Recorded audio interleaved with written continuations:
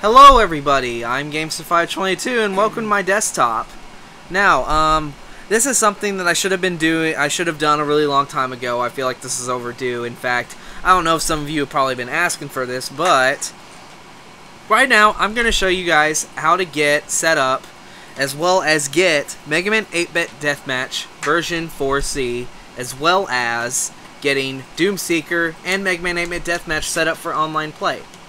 So, let's just jump right in. Well, actually, hold on. We need some music. Hey, Gamester, who's gonna edit this later, make sure you put some cool free music in.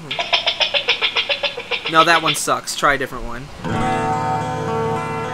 No, that's not gonna cut it. You need to get a better song. Okay, good. Thank you. Good job. All right then. So, let's go ahead and open up my web browser. And I already have these pages bookmarked, so you guys just gotta type in the addresses. So the first one we have is to download Mega Man 8-Bit Deathmatch itself. So if you go to cutstuff.net/MM8BDM4C, you get to the actual Mega Man 8-Bit Deathmatch website. And so, if you go to this download Mega Man 8-Bit Deathmatch version 4C right here, this little download button, just go ahead and click it, you'll start the download. Since I already have the file already downloaded, I'm gonna just go ahead and stop that so I don't have to wait through it.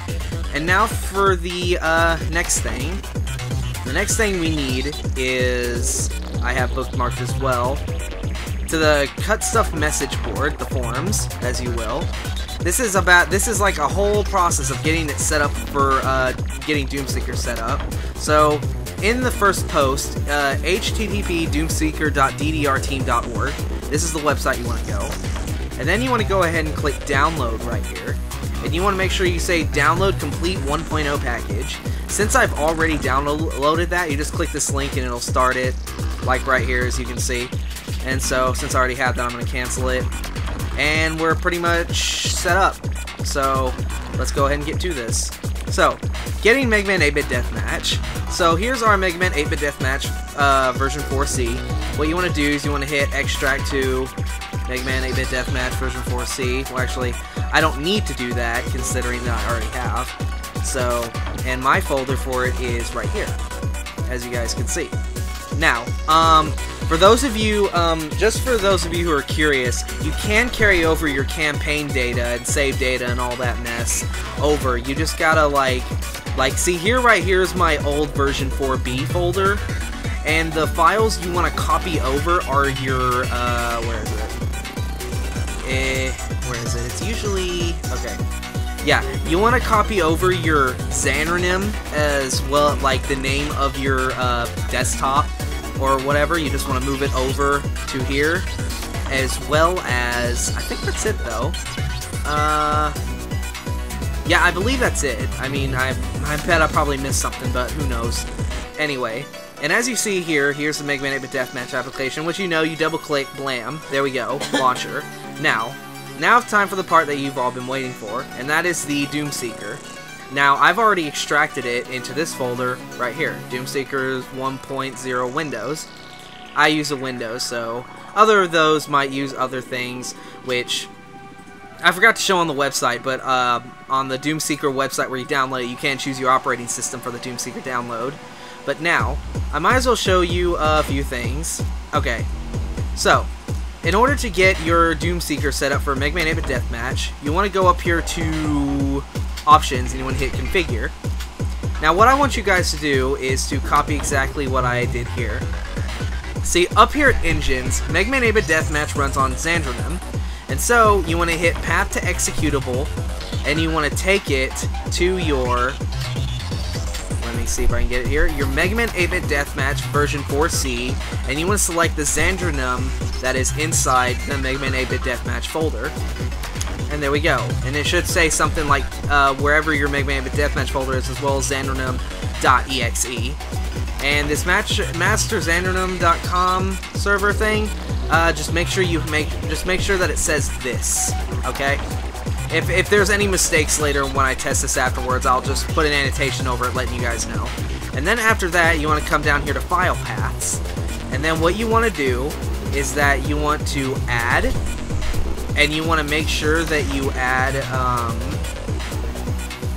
it's been a while since I've done this. You want to hit select folder. The folder is Mega Man 8-Bit Deathmatch version 4C. You want to hit that. And as you guys see, it adds a path to where your mods or your WADs and like add-ons are going to be located. It also does it for the DoomSeeker folders, but you don't need to. I always keep my mods in the 8-Bit Deathmatch version 4C folder. Though you can make a folder for just all your applications. That way it makes it easier for you guys to keep everything organized. And then after that, you want to head to WADseeker. Now, what you want to click on is sites. Now, these sites right here, this one right here, http://doom.dogsoft.net, getwad, all this mess. These 6 sites, I mean, I think, honestly, I think these first 4 are already here, but just make sure that you guys go ahead and just like add in like blah blah blah or whatever it is, just whatever there.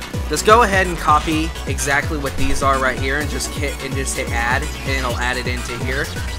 That way it'll just, if you're connected to the internet, DoomSeeker will automatically find those mods and download them and put them in the folder where your file paths is set for your Mega Man 8-Bit Deathmatch version 4C.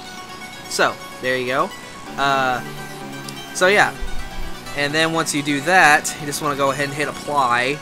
And then, we gotta make sure that we only see these Mega Man servers. So what you want to do is you want to click this little funnel right here called server filter. And then you want to make sure you put the WAD, in right here, Mega Game, because that's the name of the iWAD that Mega Man 8-Bit Deathmatch, runs on, megagame.wad. And then, like for example, okay, let's go ahead and give this a bit of a test, shall we? So, for example, suppose you probably want to play on like, say, like this justified classes mod. If you double click, like if you highlight over it, it shows things in red saying you that like, well, you've got 3 files missing. Now, if you have these sites right here in your WADseeker, then if you double click to join a server, and it'll say right here, like, do you want WADseeker to find the missing WADs? And you want to say yes. And it'll look for it'll look at all the sites that you have, and like for the WAD, and then it will download them for you automatically. And then they'll just automatically get put in wherever you put the file path folder for the WADs. And then once they're done downloading and they're completely finished, then it will go ahead and just throw you into the game. So that's pretty much all there is to that. I mean, that's pretty much all there is to it. I mean, that's how you get Mega Man 8-Bit Deathmatch set up for online. Very short, but yeah. So, thank you guys for watching, and I'll see you guys on Mega Man 8-Bit Deathmatch, but I'll talk about that some other time. So, thank you guys for watching. I hope this tutorial was helpful. I mean, I think I did a pretty good job. Oh well, I'm still here. But anyway, thank you guys for watching, and I'll see you guys in the next video. Till then, see you then. Bye-bye.